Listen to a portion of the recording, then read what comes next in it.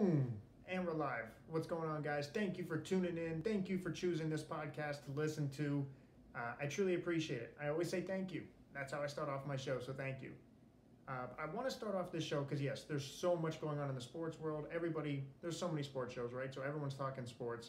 But this one particular story stands out to me the most, and I can truly relate to. Although different circumstances, I can relate to. Because I've been told no a lot, and I've been doubted a lot. And that's why I have this chip on my shoulder where I will work harder than the next guy. I feel there's always people that are going to be more talented than you, stronger than you, more intelligent than you, tougher than you are. You're never going to be the best. And this whole planet, we think George St. Pierre is the greatest of all time. There's probably someone that's never fought in the octagon that could beat him. We think LeBron James is the best. My point is, there's always somebody that's probably better than you at this. But I can make sure everything that I can control, I do the best at. Work very hard. Everything I'm dedicated to, I'm interested in, I give it my all. If you don't put in your all, you're not going to get anything in return. You get what you put in. So my point is, I've been doubted in basketball, for example. So I felt middle school. It goes all the way back to middle school.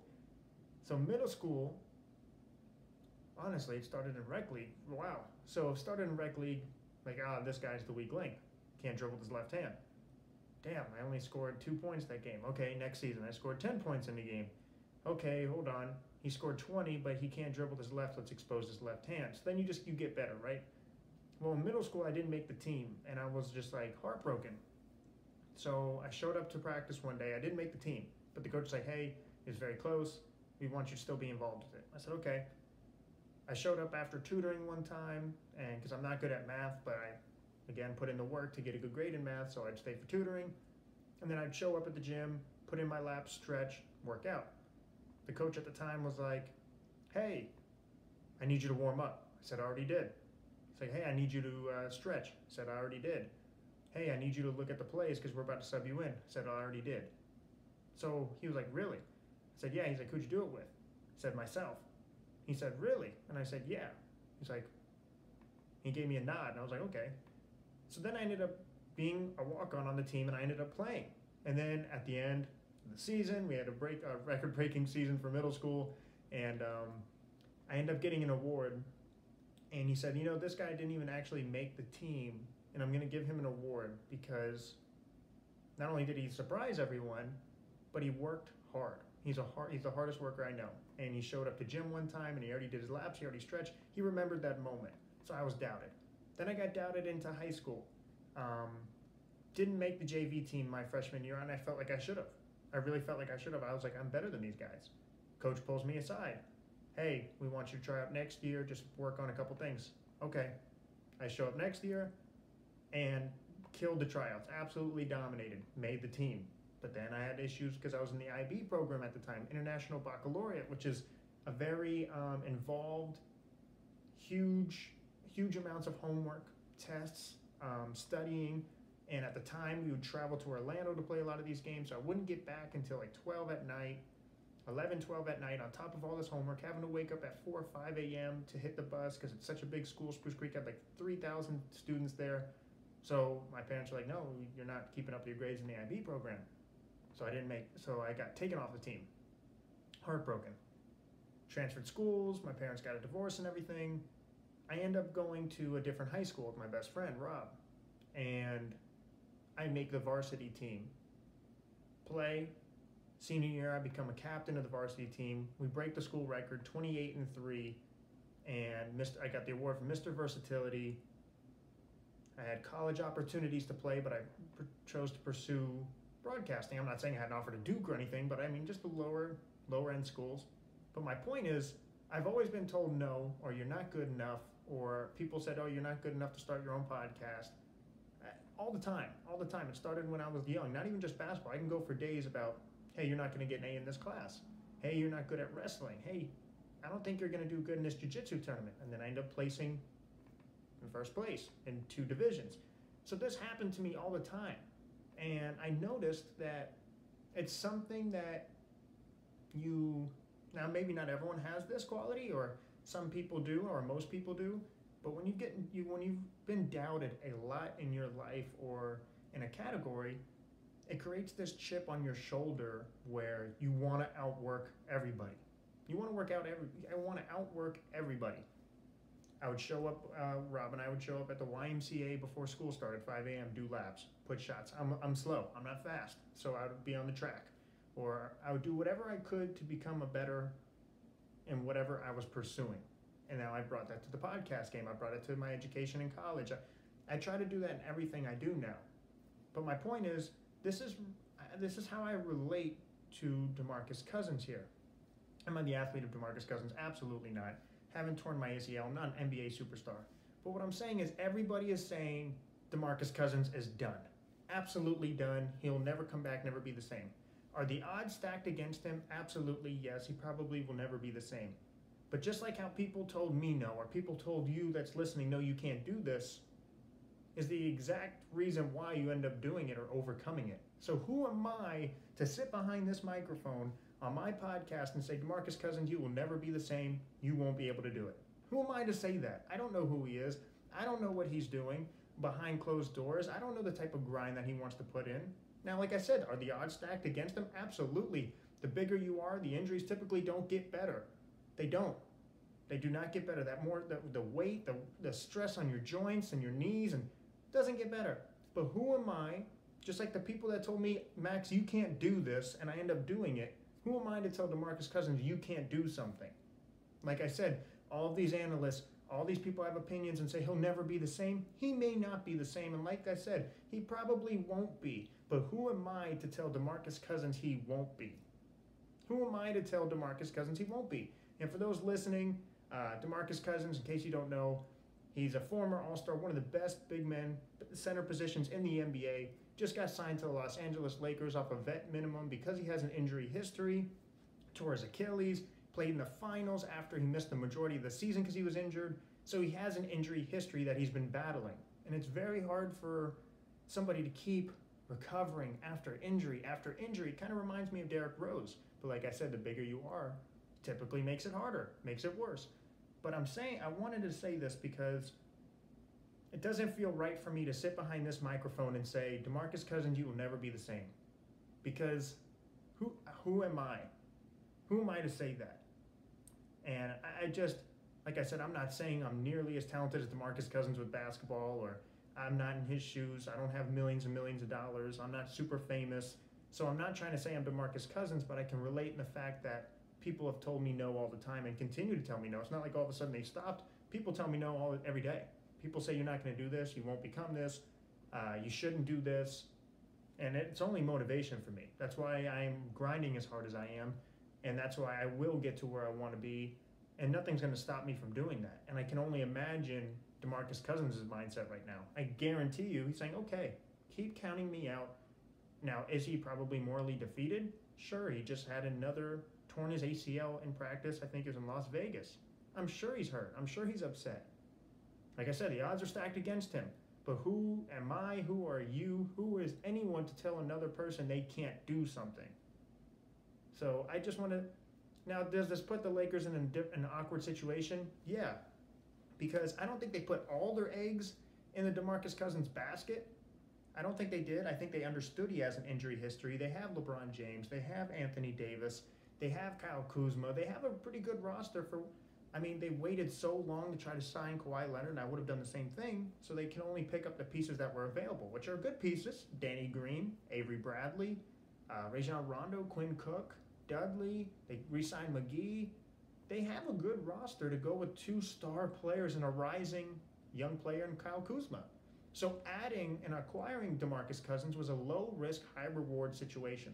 The low risk meaning it was a vet minimum, so you weren't paying him a ton of money. It was a one-year deal, so if something happened like this and he doesn't recover, you're not stuck with that contract. But the high reward is, what if you get 80% of DeMarcus Cousins, who once was the best center in the league?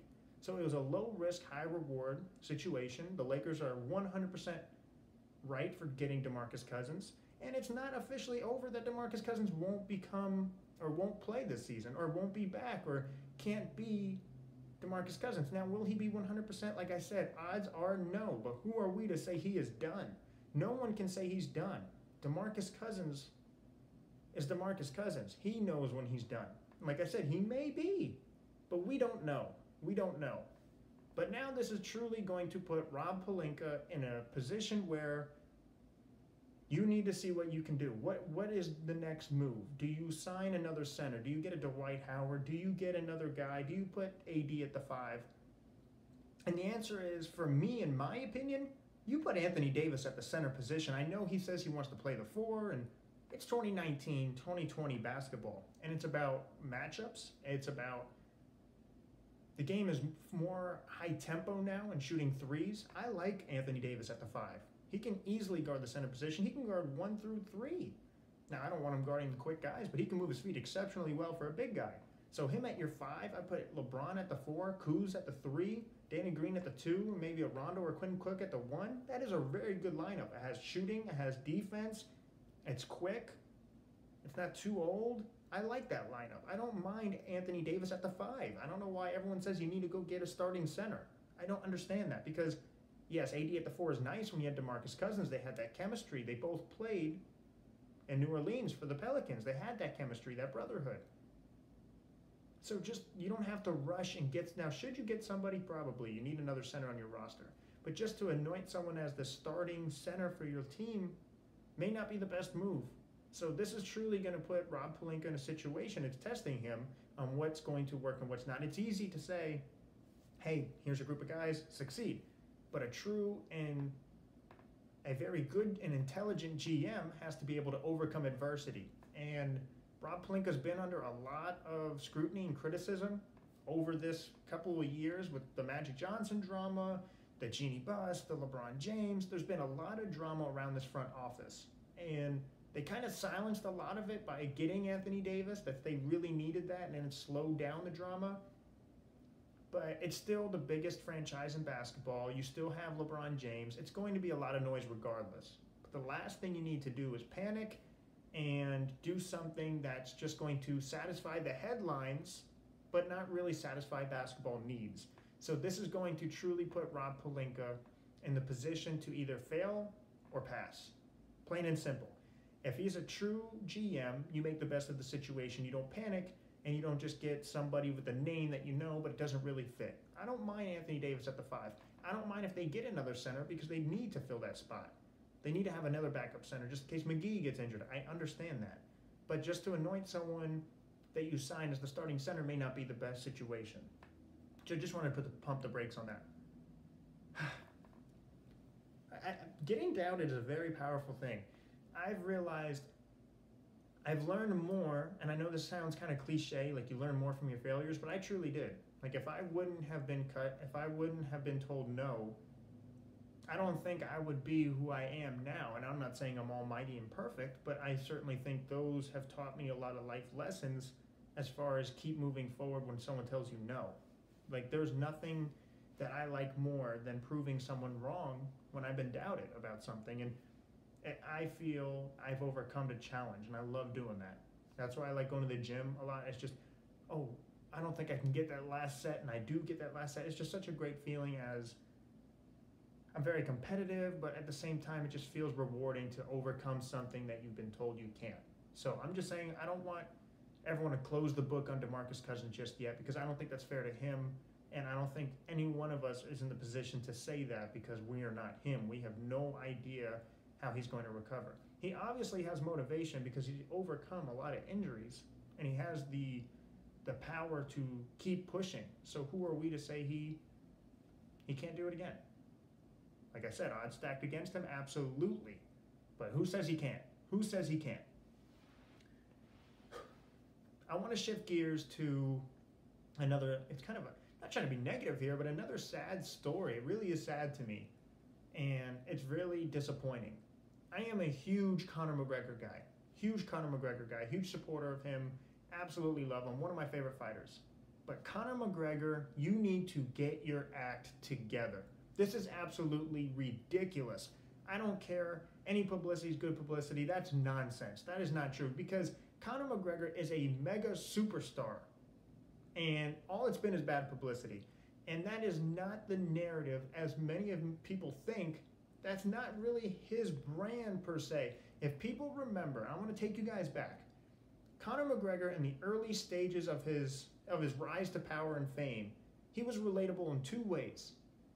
One, he owed the Irish Debt Bureau like money. He was broke, and he bragged about actually getting money and getting his first custom-made suit, and he was on this chase to money. But we remember him as he didn't have it. He started from nothing. Just watch the documentary. It's a real film. Secondly, he's very patriotic, right? So he had the whole country of Ireland behind him. So there's two things that people relate to: patriotism and financial struggles. And he had both of those. And we saw him climb the ladder to generational wealth, tons of fame, and belts and accomplishments. True, amazing, brilliant story. Absolutely love that part. Absolutely love that part. Now, has he always been crazy and out there, flamboyant, a lot of trash talk? Yes, but he backed it up. He predicted the round he was going to knock people out. And he was the first to ever hold two belts. He was the first to go up 2 weight classes and have that great record-breaking fight with Nate Diaz, lose the first one, bounce back and win. Yes, I get that. He's been a headache, but he was a very frequent fighter who loved to fight. And then I feel like this fame has officially changed Conor McGregor and is hurting his legacy. It is absolutely ridiculous. A video just came out of him hitting an older gentleman over the dispute of whiskey, is what the report says. Do I know the whole story? Absolutely not. But still, this is whether you do not hit an older guy over what we're told is whiskey. And the older gentleman, if you watch this video from TMZ, is not standing up, is not trying to fight Conor McGregor, is sitting down, and Conor McGregor, who's, I guess the guy's probably in his 50s or 60s, strikes the guy, hits him square in the face with his left hand, his power hand, hits him straight in the face, and he gets pulled away. It's not like this guy got up. It's not a young, just cocky dude that's putting his face all in Conor McGregor's face and pushing him. No, this is an older gentleman who's probably talking smack, but is sitting down. This is insecurity at its finest, and it's somebody who's abused his power, and it's absolutely ridiculous. Ever since the Floyd Mayweather fight, I get it. He's got tons of money. Conor, if you don't want to fight in the UFC again, then don't. But this doesn't give you the right to do what you are doing. You jump over the cage and slap the referee, and you slap a commissioner. Stupid. Okay, made a mistake, get over it. You throw a dolly at the bus. Stupid. Okay, get it. You fought Khabib, you lost. You got humiliated, you lost. And then this comes out again, and then you're smashing someone's phone. At some point, he's veered off. I guess after all this money and fame, he has veered off from the two things that made Conor McGregor: patriotism and the struggles and his rise to success. It was a true and brilliant story, one of a kind, and now he is ruining his legacy. Because the old Conor McGregor was very arrogant and a lot of trash talk, the best in the game, but he backed it up. Conor McGregor, you are a UFC fighter who has not backed it up in a while. And that's it. If you don't want to fight in the UFC ever again, who am I to tell you you should? But what you're doing is wrong, and it's not right. And just from a human being standpoint, to hit an older guy, to smash the phones, I feel like he's become entitled, and he lost the perspective of what it took to get him there. And it's sad to me, because if you don't want to fight in the UFC, then stop flirting with the idea. If you're 100% wanting to fight, then just focus on fighting. This is nonsense that is hurting your legacy. Absolutely awful. Awful. And it just keeps happening. It's not like a one-time thing. It's not a two-time. This is like the 3rd, 4th, 5th incident that you just can't stay out of trouble. Support yourself around some good people, and if you want to focus on your proper 12 whiskey, go right ahead. If you don't ever want to fight in the octagon again, that's perfectly fine. You're a smart dude. You have your clothing line. You have so many good things coming up, and so many things you've accomplished. Just, why are you focused on this? What does it matter who this guy is talking smack to you? You are Conor freaking McGregor. What does it matter? Stop being so insecure. You don't have to be macho and win every single argument. I'm just so tired of seeing this. It's just, he is literally ruining his legacy, where now we don't even think of the success story. We think of someone who has tons of money and fame and is just constantly in the news for being a bully and a jerk. That's what it's turned into, and it is sad. It is absolutely sad. He doesn't represent patriotism and the struggles financially and rising to fame and having generational wealth and multiple belts. That was a true brilliant story, and he is ruining his own legacy. Because I don't know if you remember Conor McGregor, but you haven't won in a while. So it's not like you're winning and you're doing this, which you shouldn't do in the first place is doing this type of stuff. You are losing and then you're doing this. If you don't want to fight again, that's cool. Perfectly fine. But hitting an older gentleman, stomping on iPhones, throwing dollies into the truck, it's just like enough is enough at some point. And I love Conor McGregor, but enough is enough. Enough is enough. And it's just so sad to see because I was always defending him, and now it's I can't even defend him anymore. I simply can't. I watched this video. This guy's not challenging him physically. Like I said, I didn't hear the audio. No one, not that I know of, no one really knows the whole story. Well, I certainly don't. There's no report of what happened besides a dispute over whiskey, because I know Conor McGregor owns his whiskey, the Proper 12. That's his own brand. But why are you so damn insecure that you have to strike this guy? And it's just sad to see, because I want to talk about UFC 241 and Nate Diaz is fighting, and they were still supposed to finish their trilogy fight. They're 1-1. They both defeated each other. And I see this, and it's just, man, can the guy stay out of trouble if he's not in the octagon? Can he stay out of trouble? I don't know. And it doesn't look like it. Anyway, I want to talk about UFC 241. I want to talk about UFC 241. It's one of the best fight cards of the year, and I'm so excited. I want to start off with Nate Diaz, because I just talked about Conor McGregor. And Nate Diaz's last fight in the octagon, if I'm correct here, is against Conor McGregor, where he lost the 5-round war, record-breaking fight, and he's fighting Anthony Showtime Pettis at welterweight. I believe Anthony Pettis is the betting favorite. I picked Nate Diaz to win this fight off his pure endurance. He runs triathlons. His size, he's long, and he's also a big dude for the weight class. Brilliant jiu-jitsu. And very underrated boxing. I think he is susceptible to getting leg kicked in this fight by Anthony Showtime Pettis. But I just think Nate Diaz's mental toughness, his physical toughness, his just unbreakable chin will be too much and too overwhelming for Anthony Showtime Pettis.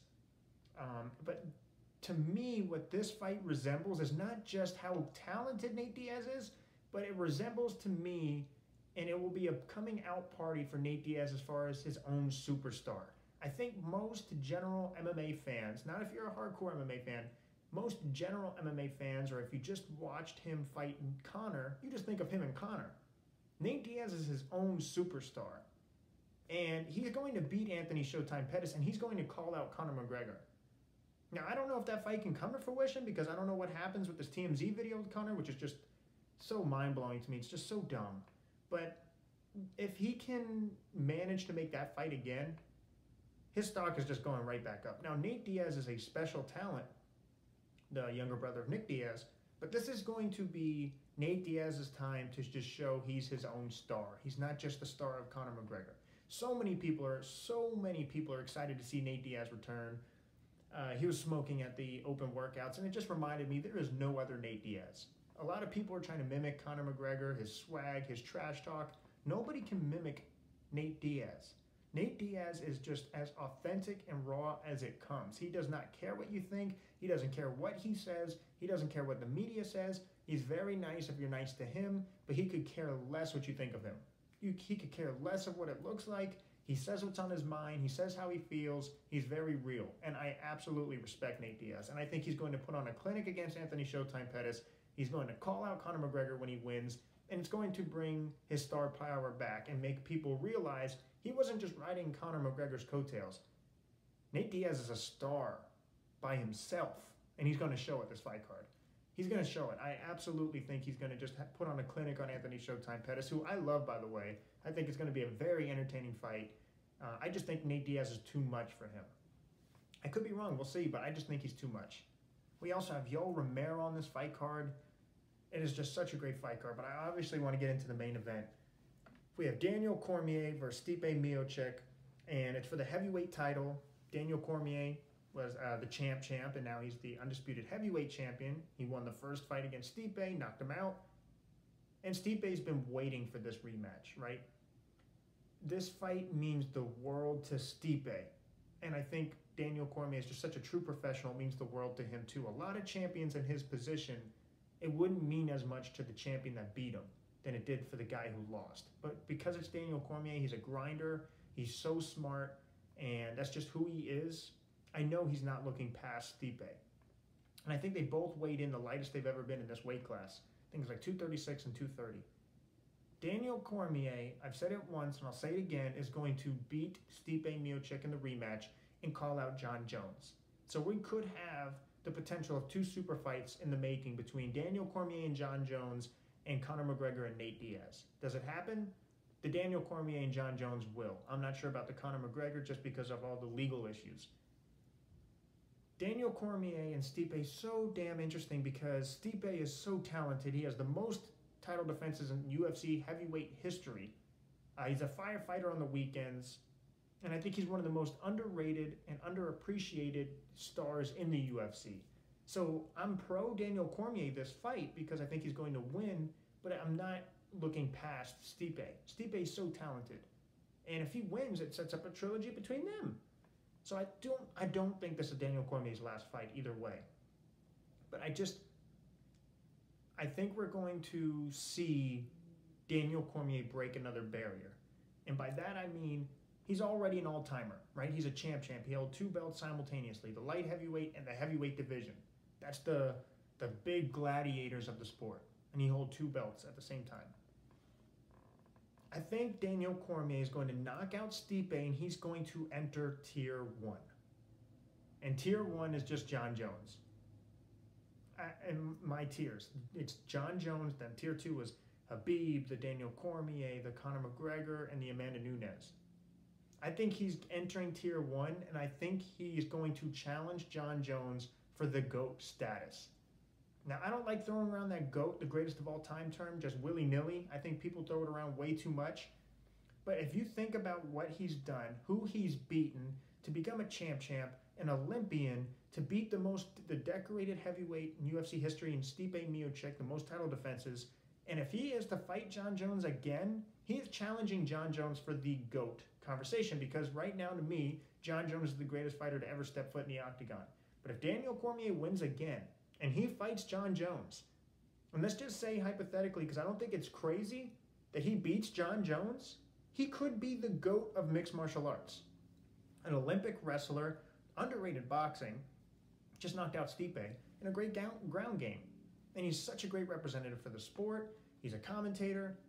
Daniel Cormier is entering the GOAT conversation if he hasn't already. And I don't think anyone's thinking about that. Because we like the flashy and the flamboyant. And what he is a grinder. He is a grinder. He gets that from his wrestling background. That's just who he is. He will outwork people, like we talked about in the beginning of the podcast. Daniel Cormier can beat Jon Jones. The only person he's ever lost to. He can beat Jon Jones. Am I saying it's going to happen? I think it can. I think it can. I'm not making a choice right now. I'm just saying I think it can happen. And if it is to happen, if it were to happen, he is right up there in that GOAT conversation. The greatest of all time. When you look at who he's beaten, the Stipes, the Bigfoot Silvas, the Derek Lewis, the Dan Henderson, the Alexander Gustafsson, Anthony Rumble Johnson, like the list goes on and on. And it is unbelievable what he's done and what he's represented and what he's accomplished. And let's not forget, he's 40 years old and he's still the champion. When Randy Couture came out of retirement, I think it was 40-41, he beat Tim Sylvia back in the day. We were like, wow, a 40-year-old is in the octagon because it never happened. Daniel Cormier is 40 years old and he's looking like he's still the best in the world because he is. That is unbelievable, and I think a lot of people are taking that for granted. He is 40 years old, dominating, absolutely dominating, and I think he does it again this Saturday. Daniel Cormier is breaking Tier 2, entering to Tier 1. He will face off with Jon Jones, and the rest is history. The rest is history. I just want to see those two in the octagon. That fight determines who's the greatest. It determines who's the greatest. Because if he can do that after the streak that he's on, who is anyone to say he's not the GOAT? He's beaten Anderson Silva, too, who's right up there in the GOAT status. Yes, he was older. It was short notice. He beat him. He dominated him. Daniel Cormier is one of the most underrated. It's so crazy, too, because he's just been on fire for so long. He's so popular. But when I hear the GOAT conversation, I typically hear George St. Pierre, Anderson Silva, John Jones, Aldo, Demetrius Johnson. And it's like, no, Daniel Cormier is 100% up there. And he will be up there.